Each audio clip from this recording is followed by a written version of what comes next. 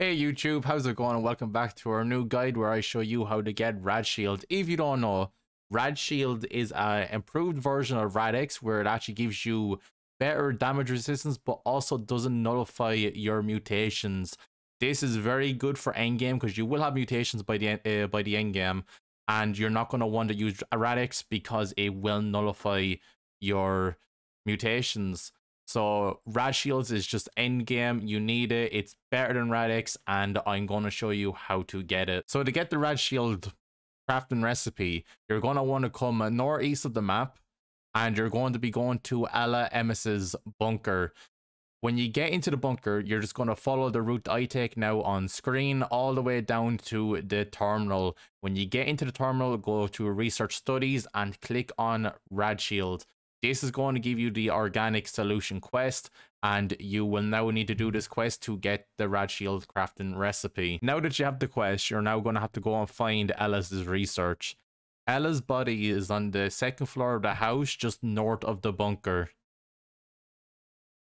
Go to her body, pick up the holotape, and put it into your pit boy. Once the holotape is in the pit boy, you're going to be going to the Strangler bloom, Brighton, and then the tracking right underneath it. Once you have that, you're now going to be able to move on to the next part of the quest.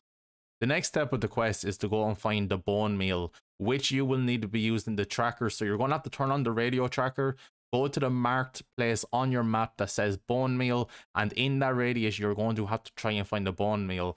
Now to find the bone meal, you will see a deathclaw near it, and you're going to be going to the deathclaw's nest. So kill the deathclaw, go over to the nest, pick up the bone meal, and you are now moving on to the next part of the quest. Now that you have the bone meal, the game now wants you to go to Dire Chemicals because you're going to have to pick up certain items. Dire Chemicals has these items. They're going to be marked on your map. So you're just going to go to Dire Chemicals and pick up all three.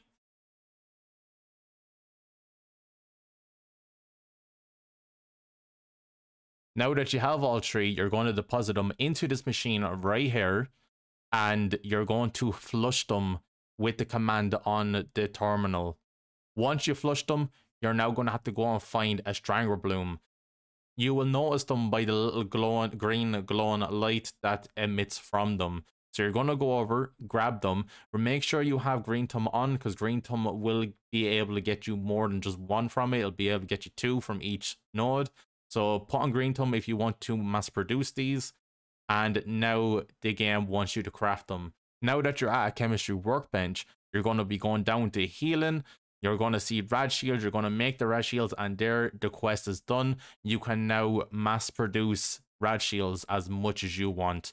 So guys, if you liked what you saw here, don't forget to like, comment, subscribe down below, and I'll see you for the next one. Thank you and goodbye.